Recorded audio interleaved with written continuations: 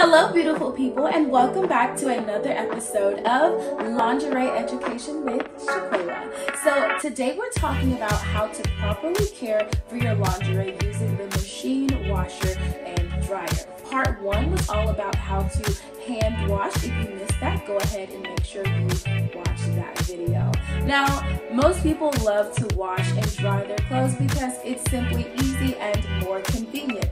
But please do be careful. Remember these tips when you are using the washer and dryer. Remember to use the lowest temperatures possible, okay? The high heats and high temperatures do ruin the bras and in return shorten their lifespan. And we want to keep you looking fabulous for a very long time. Alright, so also make sure you are separating the bras by colors, okay? So if you are washing light clothes, put your lighter bras in there.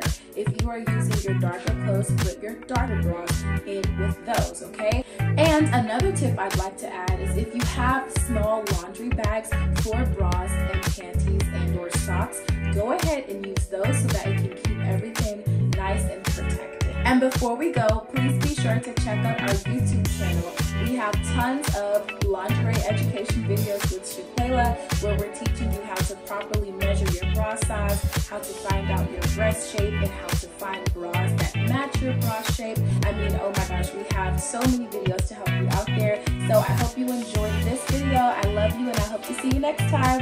Mwah! Stay beautiful.